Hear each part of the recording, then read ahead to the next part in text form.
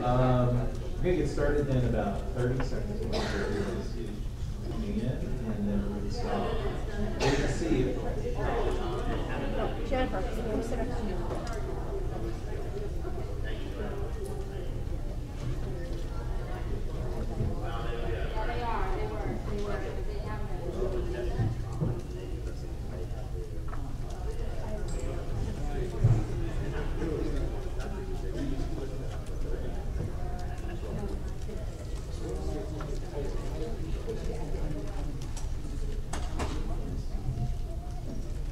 Okay, good afternoon, everyone. Okay, you guys sound like you're sleeping. Sorry about that. And as you know from this morning, that just won't do. Let's try it again. Good afternoon, everyone. Good afternoon. There we go. Thank you, thank you, thank you. It's great to see you. Let's jump into things here. A couple of things real quick. I was standing up here before the session, and then I went to the back of the room, or the front of the room, whatever, I think it's back, and met people as they were coming, tried to meet people as they were coming in the door, and trying to make eye contact, smile, whatnot. Why? Because that's what I did every day as a teacher. And it's what I would ask my teachers to do when I became a principal. I said, everybody, I'm asking you to do this. All the teachers. Stand at the door as students come in your classroom.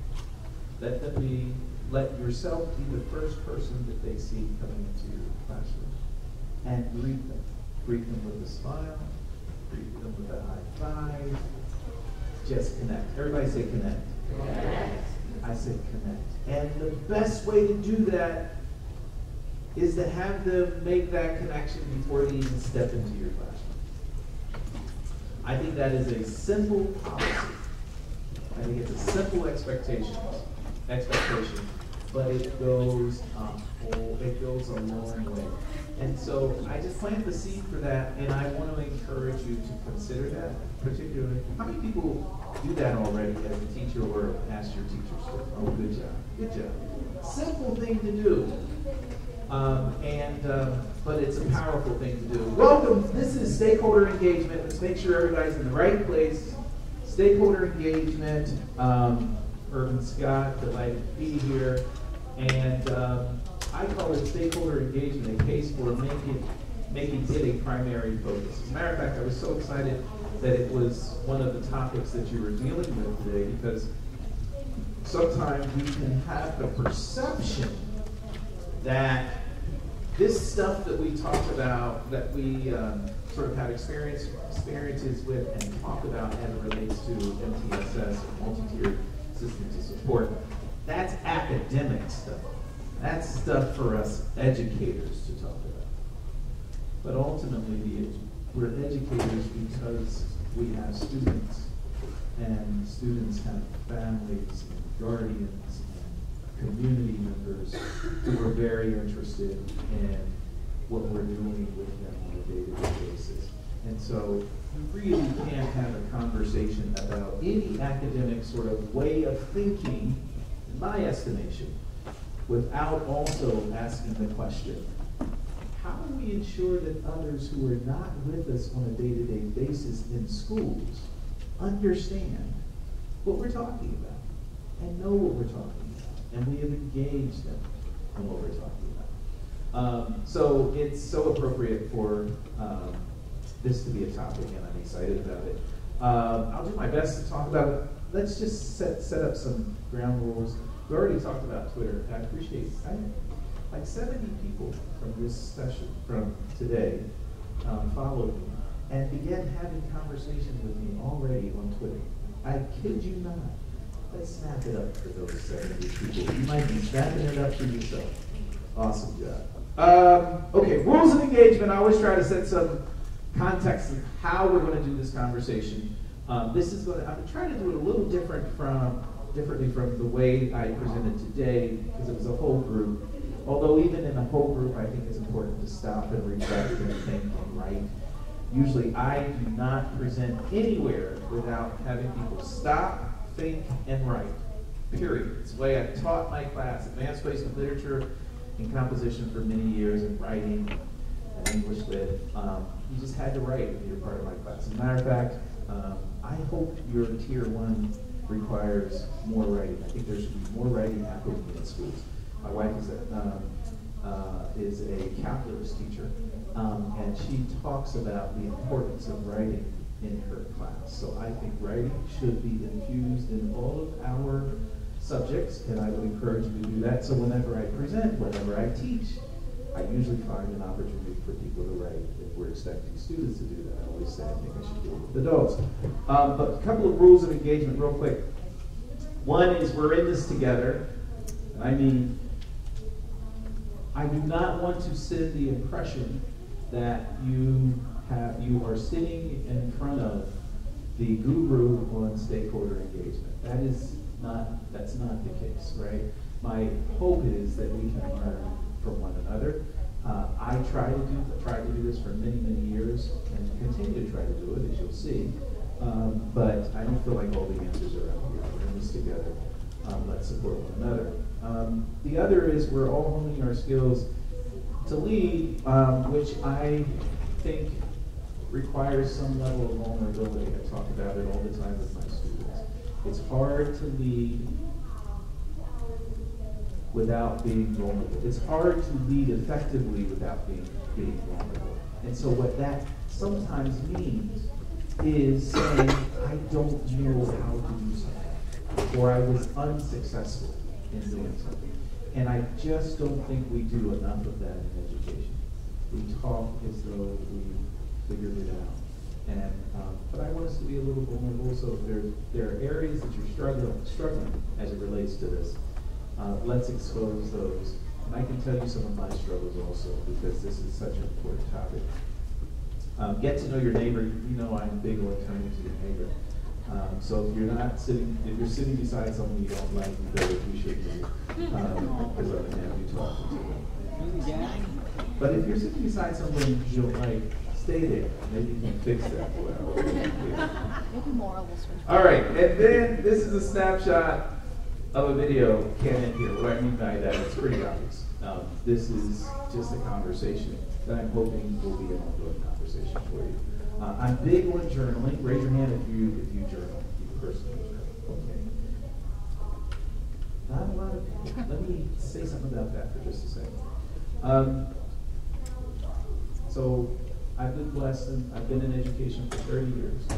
I started my first year of teaching September 1989. That is literally 30 years ago. I stepped into J.P. McCaskey High School in front of a group of high school students. I was probably 22. As a matter of fact, I was standing in front of students who came up to me and said, "How old are you?" I was like, "Why do you want to know?" They're like, and I would tell them after asking them. They said, "I've got a sister who's 18, 19, 20, you're 22. Yeah, I started very, very young. And so after 30 years, one of the things that I have found is that learning as a leader happens at any time. It doesn't just happen in a classroom when I'm learning about leadership. It happens when I'm reading an article. It happens when I'm looking at the news and looking at an election. It happens when I'm in service, when I'm in church. I have these revelations about leadership. Leadership just happens. And so one of the ways I have captured that so that I could then apply it was to write about it and journal about it. I can take you to my home. I have a stack of journals that are about this high. If it were sitting on this, not this high. Just because I reflect on, think about, and write about experiences that I ultimately want to turn into how I lead. Right? So I'm assuming this is a leadership experience, not just around the content around MTSS, but around effective leadership. So I would encourage you to consider journaling as you evolve in your leadership. It's not that complicated. You don't have to feel like you have to do it constantly. You have to do it every single day. But I think it has, for me, at least me, been tremendously impactful. All right, here's the agenda. Why stakeholder engagement? We're going to actually start off journaling. Okay, so we're going to start today. You can journal by typing, you can journal by writing, you can journal by drawing. I know people who draw. Give me 1 second.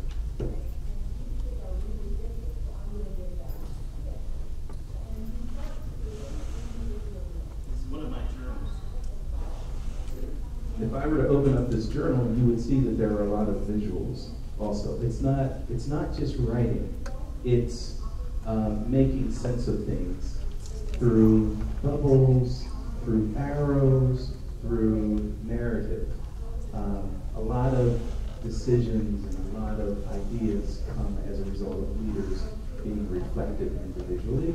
And so when I ask you to journal, don't feel like you have to spend a lot of time writing a lot of narrative, but we're going to start with journal. Then we're going to talk a little bit about engaging at all levels. Some of what I'm going to talk about when it comes to engagement has to do with how I have worked over time to build stakeholder engagement at different levels. And I'll explain what I mean by that.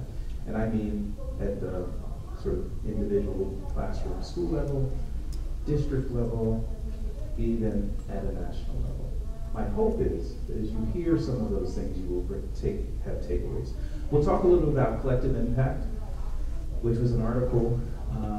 I encourage people to read different articles, and this collective impact, I think, was a powerful article about engagement. I'll say something about education ecosystem, which is some work that I'm doing at Harvard around how to think about stakeholder engagement internally. And then we'll just take a few minutes to sort of reflect. All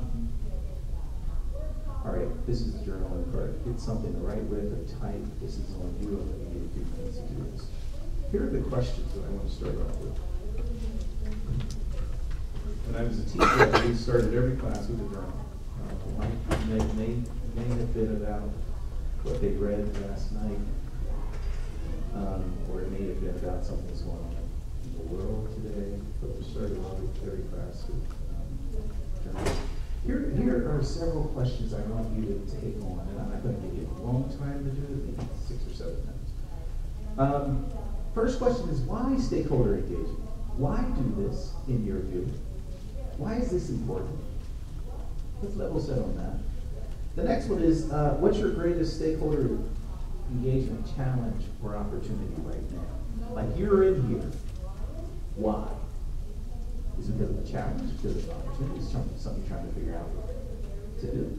The third is, what have you done or are planning to do to address the challenge or the opportunity? So I want to, my sense is people didn't all of a sudden just, you're not just trying to figure this out. You're doing this in some way. I want to hear some of that. I want you to put it on paper.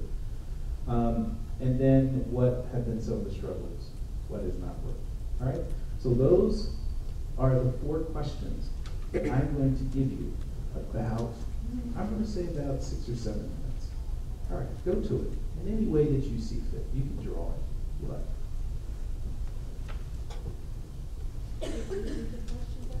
Oh, yes. I'm going to leave the questions. They disappear on their own.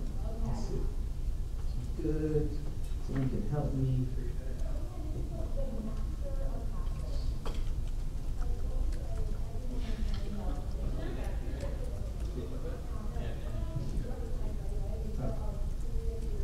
So while we're fixing it, the questions are why? Why stakeholder engagement? What's your, there we go. What's your greatest stakeholder engagement challenge or opportunity? There we go. Hopefully they'll stay. Go to it, 7 minutes.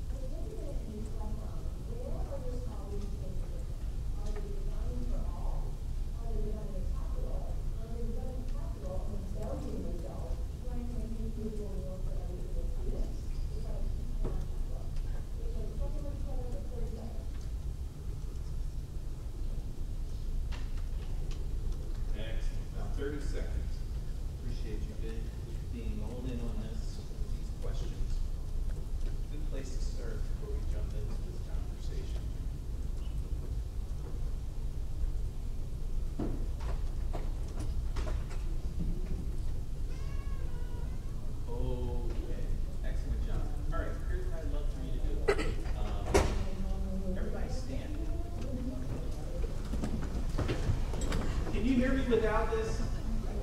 Okay. So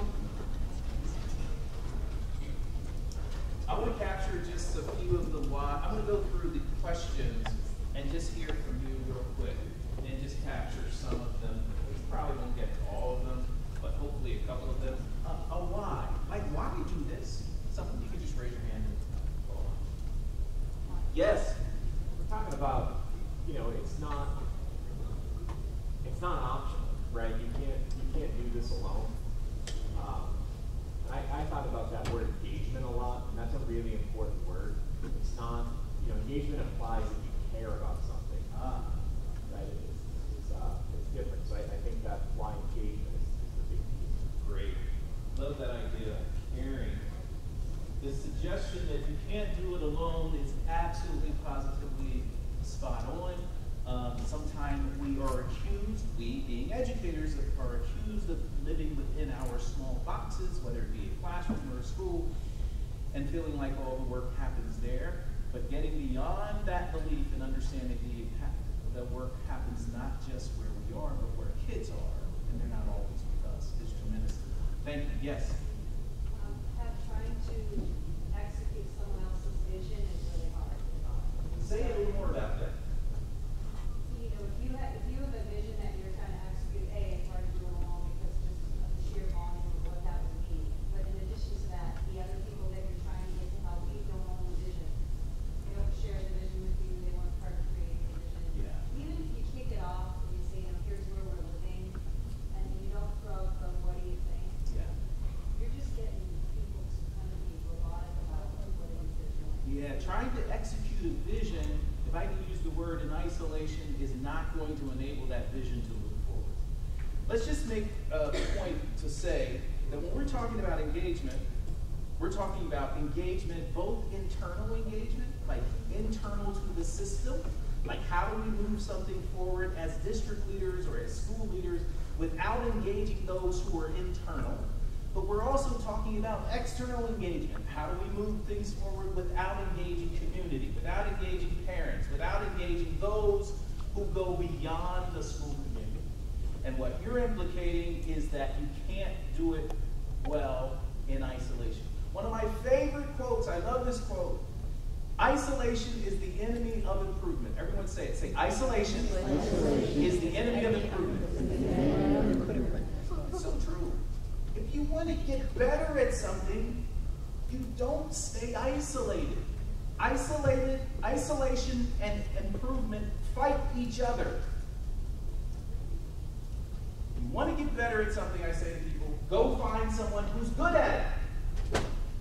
And if you're struggling, find someone who's also good. All right? So thank you very much. One other point before we go to the next. More and better solutions. More and better solutions, if I can finish that, come as a result of opening yourself up, as a result of engaging with others. One of my book that I really appreciate, I'm big with books, is a book entitled Better by Atul Gawande. Atul Gawande is a physician at Brigham and Women's. And in that book, he talks about the importance of professionals, he even talks about educators, being better by engaging with one another. Get better, faster, together than you do. Thank you for those whys real quick. Challenges and opportunities? Yep. One of the challenges, I think, is we say we can't go it alone, but we don't know how to go together.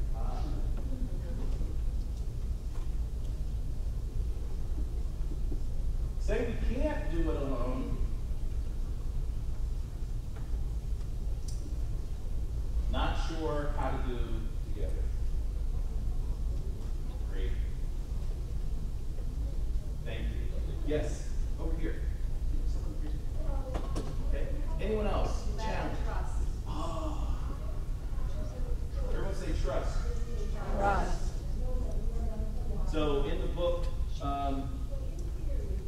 Trust in Schools, Anthony Gray talks about 4 components of trust which are critical. I'm going to give these to you without reading the book, but promise me you'll still get the book and read them, all The one is, these are 4 components of building trust. So if you're trying to build community, if you're trying to build trust with community stakeholders, if you're trying to build trust with teachers, if you're trying to build trust with internal stakeholders, he suggests that there are 4 things that you have to work on in order to get those things done, or you have to ensure. One is competence. Hard to build trust if you don't know how to execute. Hard to build trust if you don't know how to follow through. Competence. People have to believe that you can get the job done. It's hard for you to build trust with others if you don't believe they can get the job done. So competence is critical. 2 is personal regard.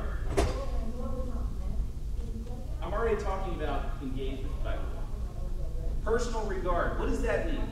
That means people are more inclined to trust people who acknowledge who they are personally. If you've got, Chris, when's your birthday? December the 7th. If I'm Chris's leader and I know his birthday is December the 7th, and I find out that it's December the 7th, if I simply say when that birthday comes, Chris, happy birthday. Congratulations. Way to go. Hope you have many more. Just by acknowledging him personally, if I heard something went on in his family, or something that was challenging in his family happened, if I come to him as a leader or as a partner and I say to him, I heard it happened to your family, just want you to know we're thinking about you. That begins to build trust. To not do that is also to erode trust. I found this out when I was a principal one day, and it caused me to come up with a statement that I'll share with you. I had a teacher come, I'll get to the next 2. I had a teacher come up to me, as a principal at a school, this 1,300 people school, high school, big high school, urban high school, 100 and some teachers.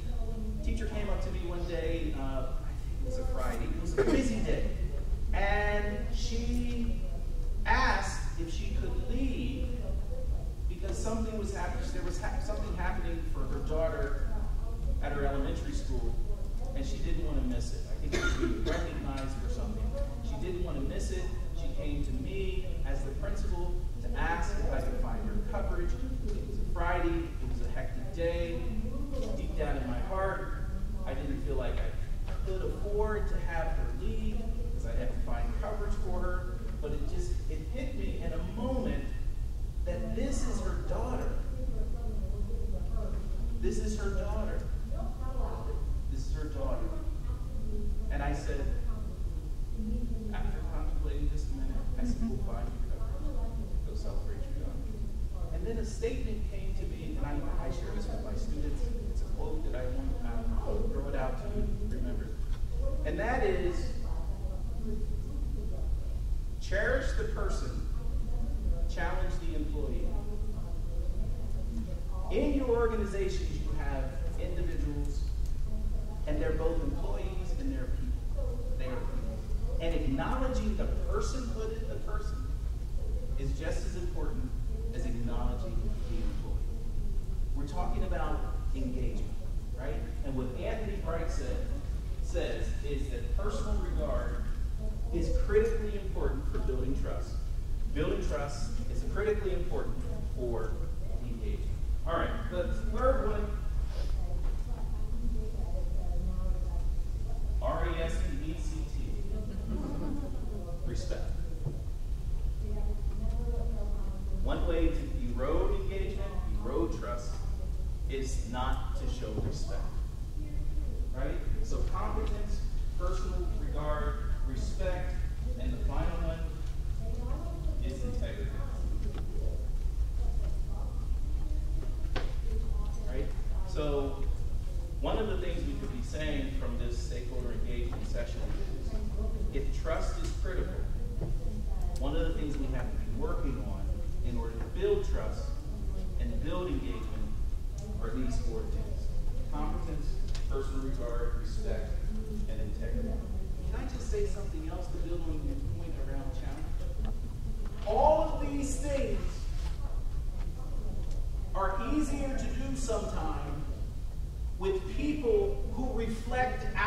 identity.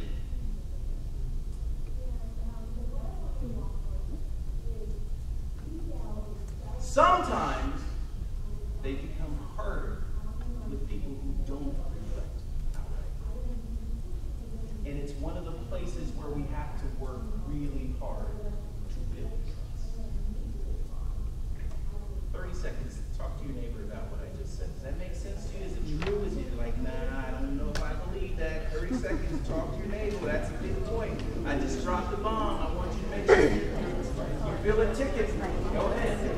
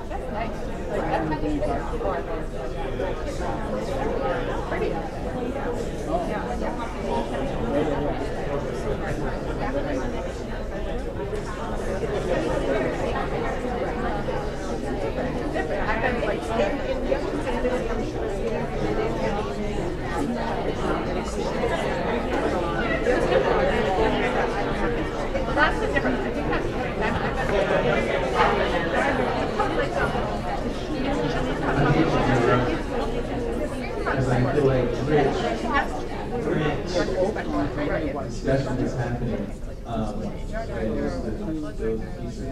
Anyone want to say anything else? Like anything you said, particularly to add to what we just said about trust and people reflecting their identity?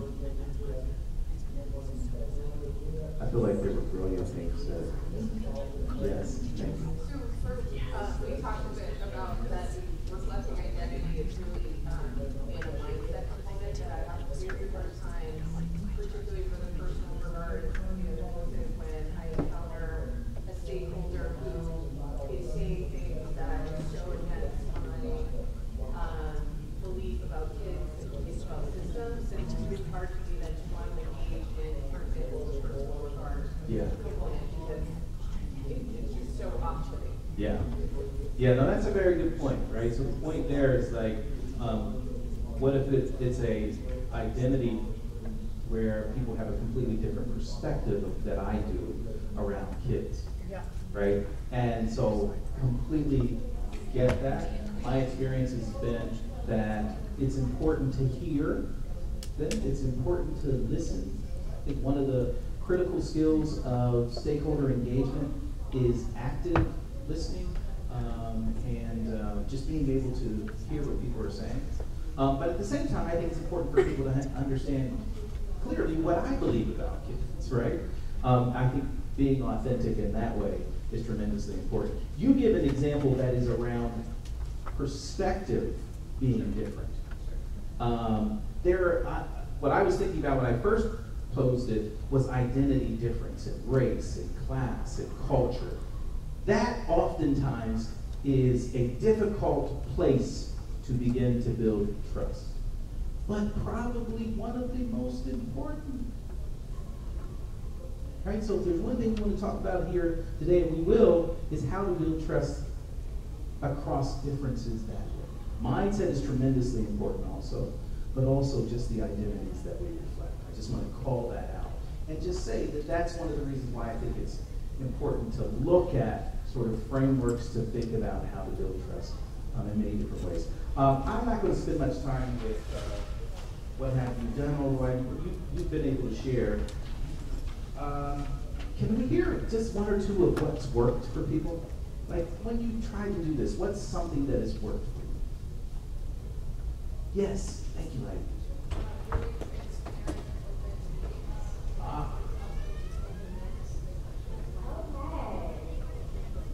Great. So transparency, particularly with notes and artifacts that have come out of experiences, tremendously important. Another thing that seems to have worked. Yes? Having people who have really clearly different opinions altogether.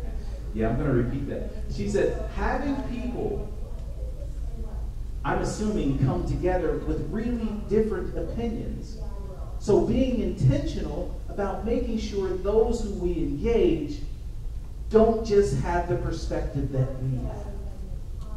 Right? So to your point back here, having someone in a meeting who has a different perspective and having invited that person goes a long way in building trust and building stakeholder engagement.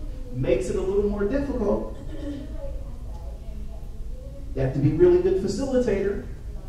You have to have really good structures and agendas and say, this is how much time we're spending on this. This is how much time we're spending on this. But we're going to make sure that everybody's here.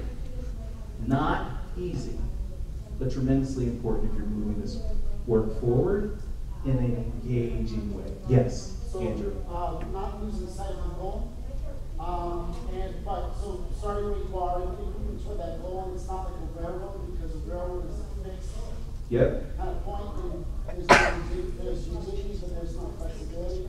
But sometimes it's multiple pathways to get to that end point. And so being willing to adjust your strategy to get to where that end point is. Thank you so much, Andrew. So let's just call it out, flexibility. If you're hard, this is one thing that I've learned that was a tough learning for me, particularly in my early days of leadership. Can I confess?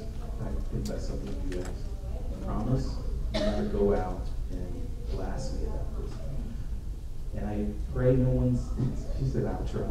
I pray no one's still doing this, but if you are, let me disabuse you of doing this. Whenever I had to move something forward as a leader, and it started when I was a choir director, because when I was a choir director, I was the director in charge. And so I had this vision of the way you create a plan is by you going somewhere, I'm a hard worker, spending a good bit of time of creating that plan, and then coming and presenting it to everyone. Look what I have created. And then, Andrew, people were like, but why are we doing that? And that doesn't make sense. And I started to be like, oh my goodness, you all know how much time I spent on this thing? This was early on in my leadership, right? But being flexible around, you know what? Here is, as a matter of fact, I'm going to give you a framework to think about it in relationship. Thank you so much for this point. But flexibility suggests, here is what we're trying to accomplish. This is the goal. I'm somewhat agnostic on all the things that it's going to take us to get there. I am not agnostic on the goal. I am a little open, quite a bit open, on the how we get there. Help me get there. That's what Andrew is suggesting. So that authentic, flexibility is critically important.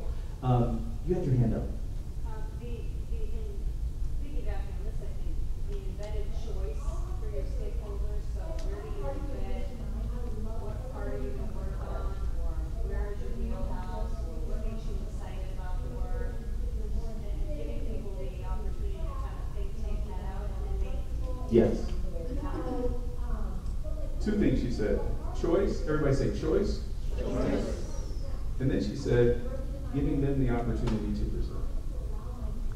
Stakeholder engagement means leaders stepping back a little bit. You become the facilitator. You ensure that the conditions, the environment is set so that people feel welcome to come. No matter what their perspective is. They can know your perspective, but they have to feel welcome to come and give theirs. Right? Tremendously important. And then she added also that they actually present and share. All good feedback. We haven't even really, well, we're into the session. Let me give you a framework really quick. This framework, this is not what I planned to do at this time, but this is spot on with some of the feedback that you're getting.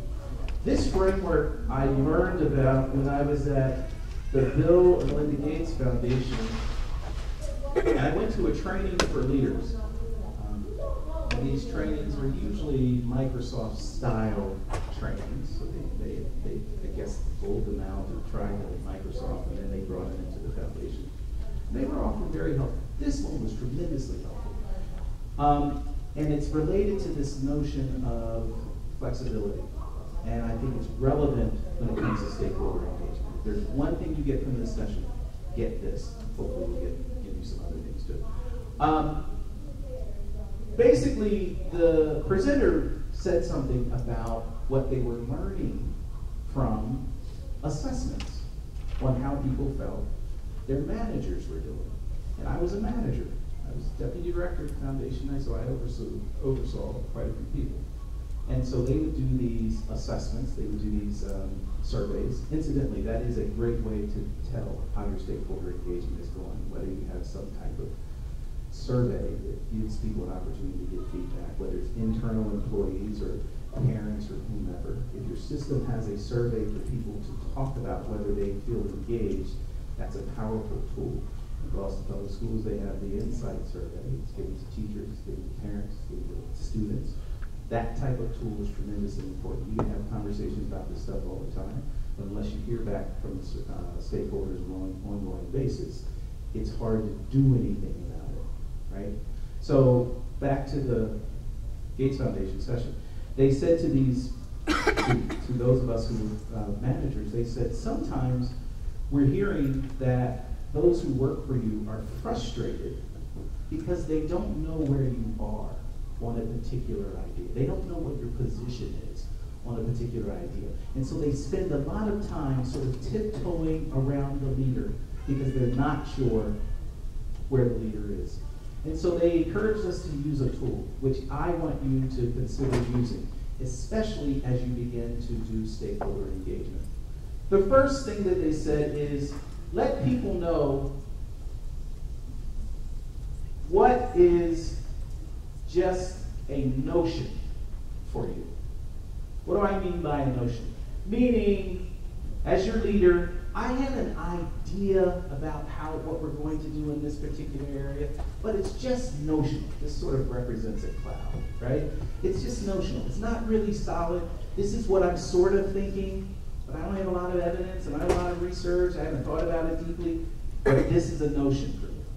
All right? So everyone say notion.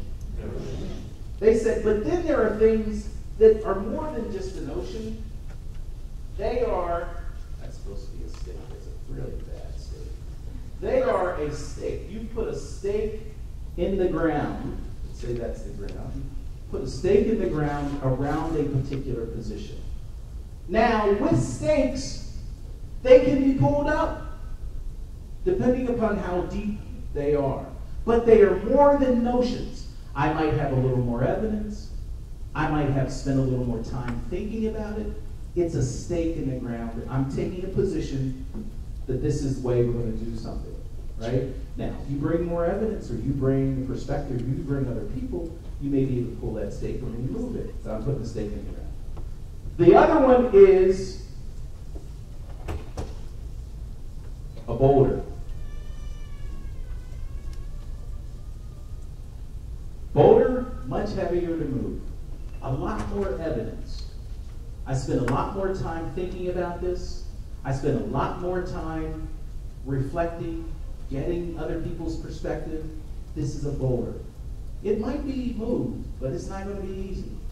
You're going to have to bring a lot more evidence. You're going to have to bring other people who are in your position. this is where I am related to this. And then the final one, let's see if you can figure out what this is when I draw it. I'm not the best artist.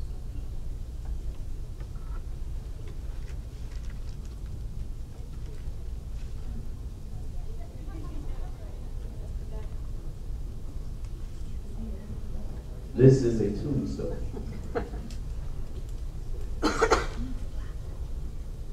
And basically what you're saying here is I'm going to die on this hill. Over my dead body. I love that framework, and I start using it, right? And to your point about stakeholder engagement, there are things that you might say to people. You know what? When it comes, one of my tombstones, I'm happy to have everyone in here. But one of our tombstones, one of my tombstones as a leader is all kids can learn. Period. You're not going to change me on that.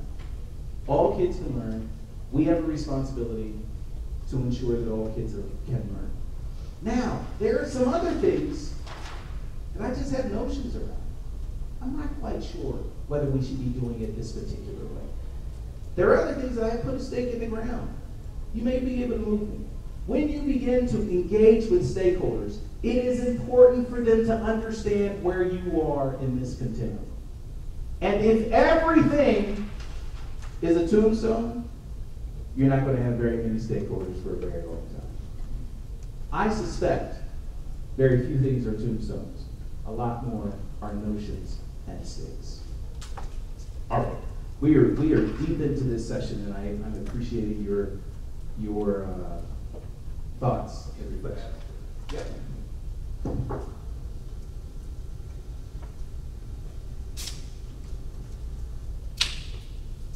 Great. So, understand a few things. When I speak from the perspective of teacher, principal, assistant superintendent, deputy director, and at every single one of those levels, stakeholder engagement has been tremendously important for me. I should stand over here. Starting with the classroom. I think one of the most important ways I was able to do stakeholder engagement, I don't know if this is done here, but I certainly would encourage it, particularly at the classroom level, particularly with parents and community, is through home visits. Teachers visiting homes. Educators visiting homes. When you talk about trust, building trust, when you talk about building trust with people who don't always reflect every portion of our identity, I can't think, at least in my experiences, a more powerful way to do that than to walk into a person's home who has a child that I teach. I did this as a teacher, I did it as a principal. As a principal, we did it over the summer. And we were able to find some money. The superintendent was able to find some money. And we actually paid teachers. We paid teachers to do home visits. How many people have done something or heard of that? Oh, awesome, awesome, awesome. Vitally important to build stakeholder engagement, at least on an individual level, with parents and communities. I have seen by stepping into the homes of children. It shows vulnerability on your part. It shows your desire to bridge a gap between the school and the family. And it actually creates a relationship between the parents and the teacher and the children before you even start school. The way we did it, I'll just say real quick, is we did it over the summer. I think we actually gave the class list that a teacher was going to have coming into the year to the teacher. We gave them the addresses. We gave them training. Everyone say training. Training. Please don't just send them to the house. Don't do that.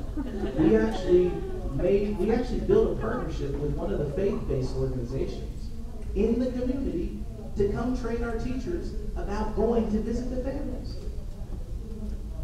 You can't assume that all of your teachers are going to be comfortable stepping into the homes of families whose identities don't they are not reflected in their identity. So we talked about this stuff already. But powerful. Just had a student who is now the engagement director for all of Richmond Public Schools. And in Richmond Public Schools, they're doing this very thing. Let's try, I would encourage you to find ways to move in that direction. Not always easy, but powerfully done. Of course, you can't force teachers to do it. But the bridges that are built as a result of those partnerships and relationships are tremendously powerful. Turn to your neighbor real quick. 30 seconds. I'm going to end real time. 30 seconds. What do you think are some of the risks of doing that? Because we sometimes don't talk about risk. What are some of the risks of doing this? Real quick, 30 seconds. Don't act like everything's easy.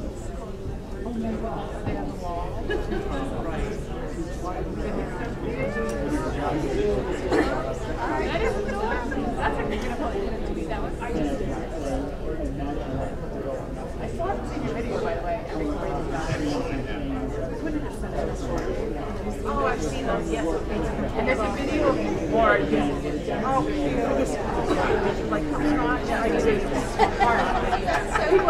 Everyone was like, did you see Laura's video? And I was like, no. And they were like, oh my God, this is the funniest thing that ever. I was like, okay, I got to teach you. It was everywhere. Oh, no, like everywhere. Many people said nothing but you're so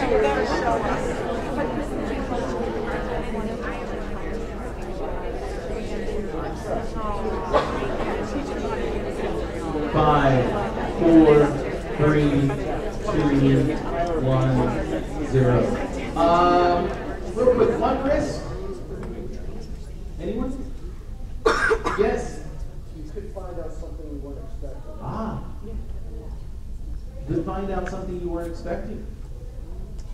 Correct. Right? And so what do you do with that? Right? And so that's something you talk to people about. You train them to go in.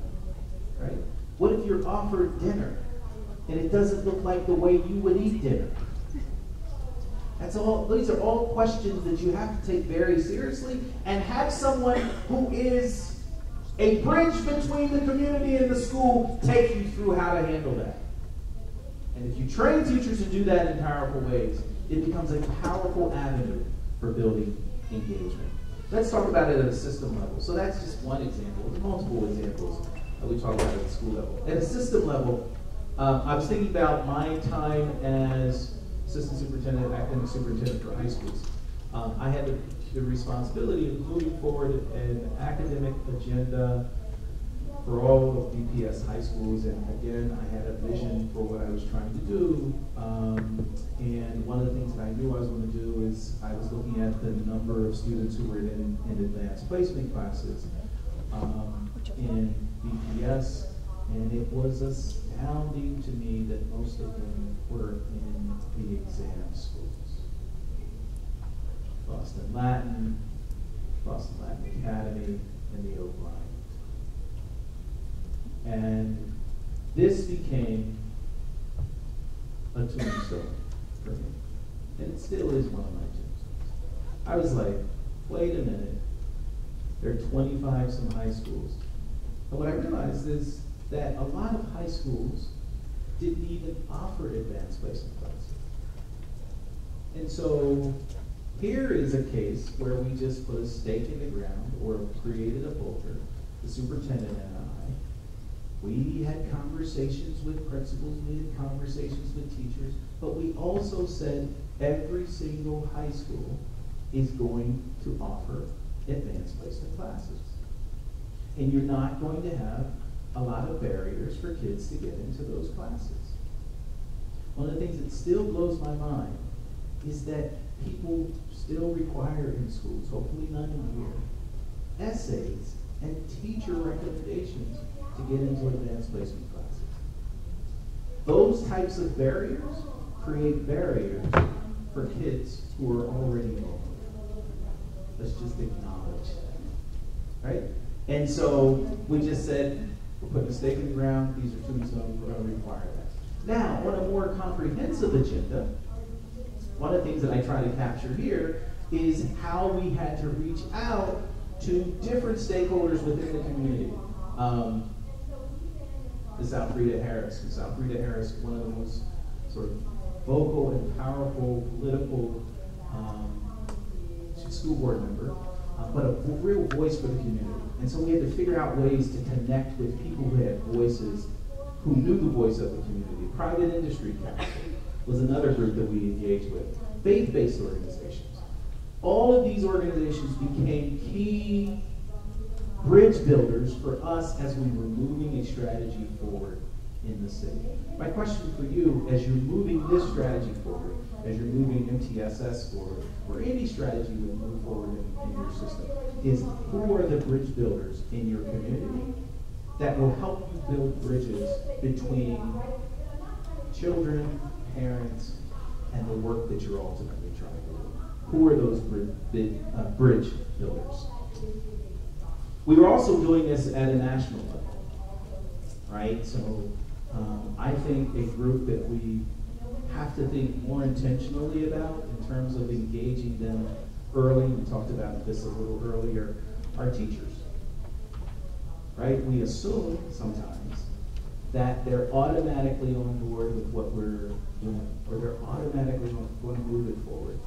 I would encourage us to pause and be more intentional about bringing teachers in. And it's one of the things that we work to do, even at a national level, through an effort that, just write down, everyone write ECET2, ECET2. What I would encourage you to do is go online at some point in time and look up ECET2. ECET2 stands for Elevating and Celebrating Effective Teachers and Teaching. And I often show this effort because when we were at the foundation, one of our goals was to engage teachers nationally. And we ended up engaging teachers at a pretty deep level nationally in a really powerful way. But it started with just engaging them sort of on an individual basis in one state. Right? And so if you look up ECET2, Elevating and Celebrating Effective Teachings and Teachers and Teaching, you will find some of the strategies that we use to engage teachers in the work that we were trying to do. And that was being done at a national level. If it can be done at a national level, it can be done at a local level. What's your point? My point is, don't just assume. Don't just assume the teachers are going to do it. Don't just assume they understand it. You have to be intentional. I would encourage you to be intentional about a strategy that engages them deeply. It probably also involves teacher leadership. It probably involves engaging with specific teachers who then become the leaders of other teachers.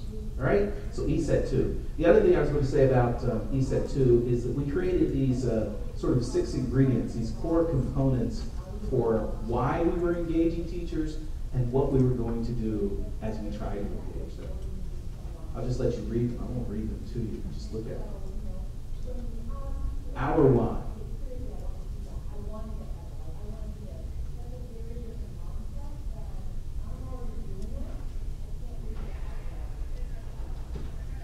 That number 5 is tremendously important. We were looking for ways to have teachers lead. How might you find ways to have teachers lead in this effort? So that it's not just the principal leading, or the school leader leading, or the system level leader leading. As a matter of fact, as I rolled things out, I became wiser about making sure that I as a leader was speaking, but as the teacher was also speaking, and I would say that's important to do even at a district level. Just a couple more slides before we're done. So I'm leading an effort at Harvard now that is all about the intersection of faith and education. I actually think faith partners, and when I say faith partners, I mean many types of ecumenical faith partners, right? So not one faith, but multiple faiths. Whatever faiths are represented in your community. I think we devalue their ability to be more engaged and support educational efforts. Now, obviously, it's a fine line. And I'm a huge, huge proponent of separation of church and state. But one of the things that faith organizations have is they have a lot of people who are interested in improving outcomes for children. You say they have a lot of people are interested in other things also, but they are very interested in improving outcomes for children. Over the years, what we've been trying to figure out is how to bridge the gap between faith communities and education institutions. And I think it's tremendously important, especially for the most vulnerable communities. So this is a Pew Research Center study that's done annually. And what struck me when I was looking at this study is that the two populations that struggle the most when it comes to academic outcomes in this country, which are Black students and Latino students, have some of the highest perceptions of faith. They hold faith in high esteem in their lives. This is historically. And so what we've been saying is, well, if faith communities are tremendously important in those communities, and those are the communities that are most vulnerable when it comes to outcomes, why aren't we connecting with faith communities in those places? And when we saw the opportunity to do that, and we saw other people doing it, it's amazing the outcomes that students are getting. And I can't go into detail around how they do it, but one of the things that I will say is, it's always a clear line around the separation of church and state. This is not about proselytizing. This is not about pushing a faith. This is about ensuring that more resources, more social capital is brought to bear on behalf of the most vulnerable children. So that's another thing. There are over 300,000 congregations in this country, 48,900 high poverty schools, way more faith communities than there are high poverty schools. We're trying to be very intentional about how we bridge the gap between them. There are risks to all of this, separation of church and state, making sure that where it's happening in impactful ways, and also not getting caught up into the politics of religion. All right, so I'm coming to the close. Here's what I want you to do, just for 60 seconds. On a piece of paper, what I want you to do is just reflect on what I didn't talk about much was the collective impact, which is what I gave you to read. So I must say something. I want to make sure I say something about this.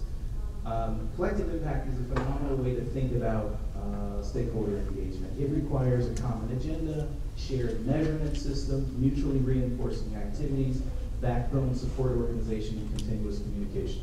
This particular framework is spreading throughout the country, and I think creating an even more coherent way to bring people together. I would encourage you to look at it deeply. Here's what I want you to reflect on as we close. What are two things that you can do moving forward that you would take away from this session to do stakeholder engagement better? Just two things, just two things. Just take away from this session. It could be from someone who shared, not just me. Two things. I always think it's important to make it.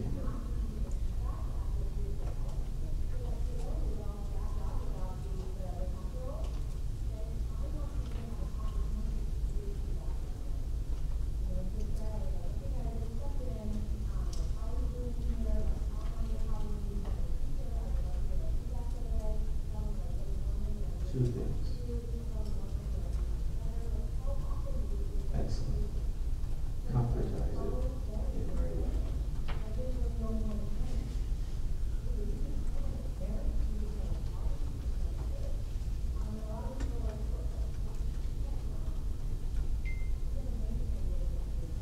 I'm going to end with a poem. You know I like poetry. This poem is by James Ingalls. And in this poem, the title of the poem is Opportunity. And in this poem, the word opportunity is being personified, which means opportunity is speaking. And I always think this is an appropriate poem to deal with a topic as important but as challenging to our earlier conversation of stakeholder engagement. So opportunity is speaking. Here's what it says. Master of human destinies am I. Fame, love, and fortune on my footsteps wait. Cities and fields I walk. I penetrate deserts and seas remote. And passing by Hubble and Martin Palace soon. I knock, unbidden, Once at every gate, if sleeping, wake. If feasting, rise before I turn away. It is the hour of fate, and they who follow me reach every state mortals desire and conquer every foe, save death. But those who hesitate, condemned to failure, penury, and woe, seek me in vain and uselessly implore. I answer not, I return no more. You have an amazing opportunity. This is a difficult topic. But what I sensed in the room, what I appreciate, is that answers are here, passion is here. Hopefully we've been able to add a few more ideas and thoughts and frameworks. But I commend you on the work that you do. Thank you very much.